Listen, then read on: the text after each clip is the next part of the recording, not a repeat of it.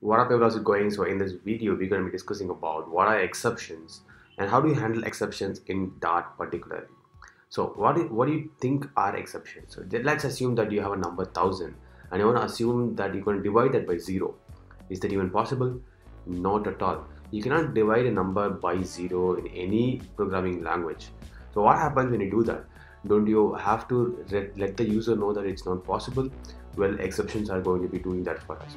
Right, I have the slides here. I'm going to be taking you guys through the slides and also talking about how do you handle and throw exceptions in Dart particularly.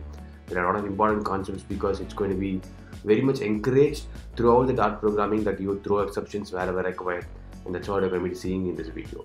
Let's begin. Alright, to begin with, exceptions are primarily used to indicate that the program that you have written is not able to perform the desired actions that is requested by us. So in say a normal happy flow of a program, it should be able to divide any number by any number. But like I told you in the example, 1000 by 0 is not possible. So what do you do in that scenario? You are going to throw an exception saying that this is not possible by the program, so we're going to terminate it here. So that's the main use of an exception in Dart, and we're going to be seeing about what is the use of an exception here. Just like I told you, if you want to divide a number by 0, and not just this example, it could be any example. You would want to multiply 1000 by infinity, so that's also going to be possible, right? So all of these are going to result in an exception which the program is going to throw during the runtime, so that it will let the user know that there has been some flow of a program that is not being requested or not, that cannot be handled by Dart. How do you throw an exception? It's very simple. Just use the keyword throw, and to the right I've shown you an example. So if you want to divide 1000 by 0, you can just do throw IntegerDivisionByZeroException. So these are predetermined exception by Dart. So there are a lot of predetermined exceptions we'll be talking about toward the end of this video. So when you do this throw IntegerDivisionByZeroException, it's going to throw it back to the user with the same name and also some message like I've put in the left one. Do not divide any number by 0. So that's the message that you're going to pass, and this is going to be making it easier for the user to understand that the denominator has turned out to be 0 and the program cannot handle that. Now we understood how to throw an exception, but what if there is multiple different applications or modules or programs that are continuously throwing exceptions? Dart encourages anybody to throw exceptions because in that way we can know what happened at that point.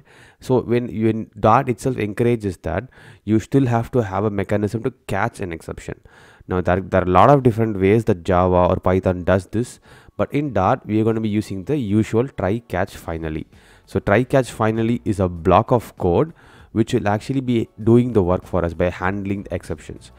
To the right again I have a simple block where I've written try catch of E and the finally block. So let's go to Dart pad and just take a look at this. So this is my main block here.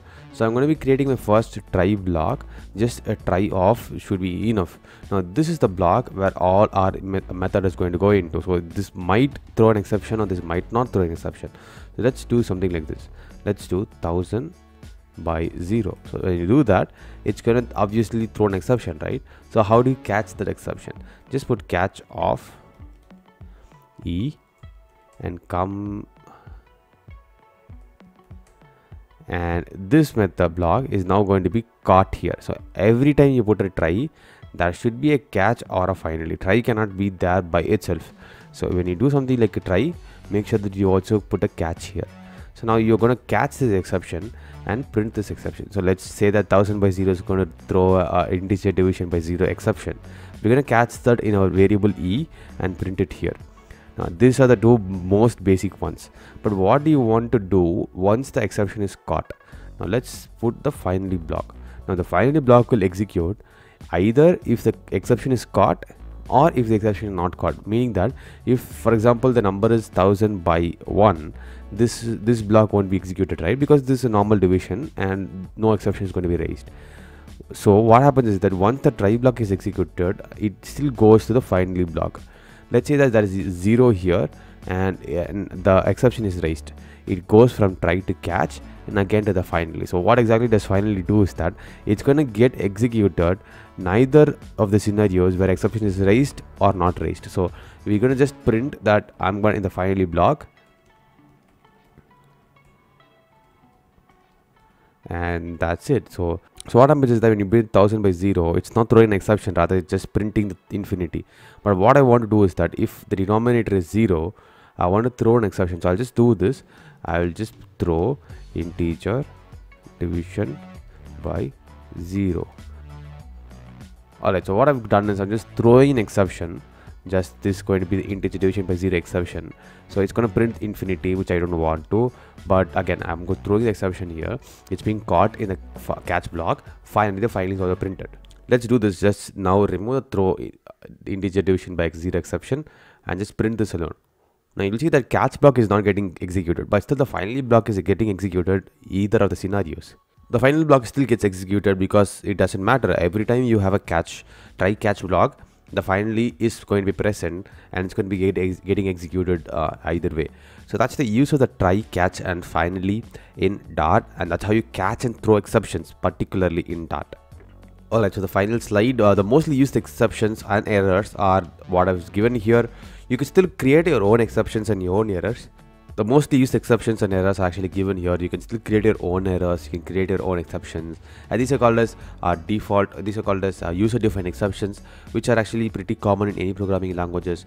Let's take it for some other day, but this is the basics of exceptions and errors and how do you catch these exceptions, particularly in Dart.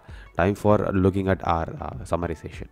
Alright, so we did learn about exceptions. We learned about how to throw and catch exceptions, particularly in Dart. Very useful concept, because Dart encourages you to throw exceptions whenever it's applicable. So it's going to be important that you know how to handle that properly and also how to structure your program properly in such a way that exception handling is properly done. So that's it for this video. If you like this video, you know what to do, smash that like and also subscribe button. Alright, so time to jump into our next video. Let me meet you there. Until next episode, have a super awesome day.